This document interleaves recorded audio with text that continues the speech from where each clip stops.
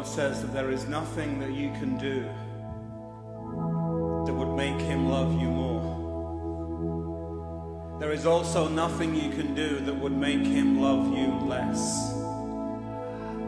He loves you because he loves you, because he loves you, because he loves you, because he loves you, because he loves you, because he loves you, because he loves you, because he loves you, because he loves you, because that is what he is like.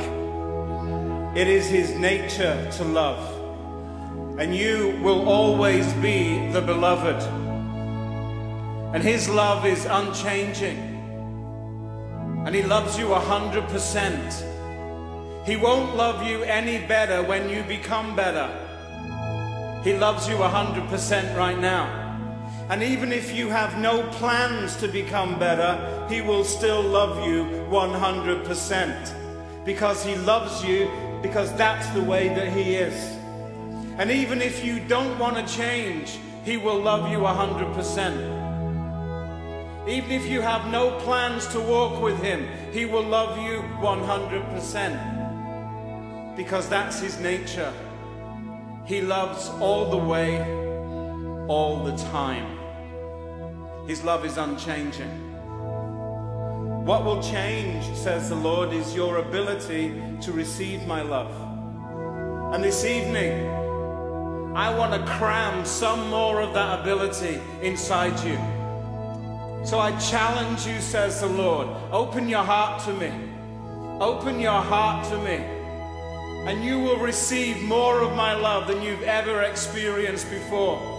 I dare you, says the Lord. Come on, open your heart to me. Give me your heart. Give me whatever your obstacle is. I'll take it. I'll remove it out of the way. Because I love you as you are right now. I love you 100% as you are right this moment. I love you as you are. So be loved. You are the beloved. It is your job, says the Lord, to be loved outrageously. It is why I chose you.